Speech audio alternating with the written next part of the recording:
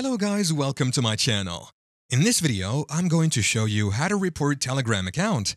First things first, make sure you have the Telegram app installed on your device. If you don't have it, you can download it from your app store.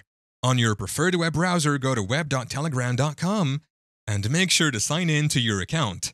On the homepage, find the account you want to report. Once you've found the account, tap on their profile picture or username to open their profile. Look for the three vertical dots in the top right corner of the screen. Tap on it to access additional options. In the menu that appears, you should see the report option. Tap on it to start the reporting process. Telegram will ask you to choose a reason for reporting the account. Select the reason that best fits the situation, such as spam or harassment.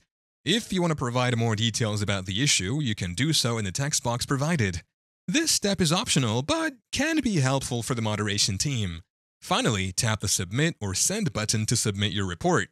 Telegram will review the report and take appropriate action if necessary. Thank you for watching. If this video was helpful, please leave a like and subscribe to my channel for more videos like this. And click on that notification bell to never miss an update.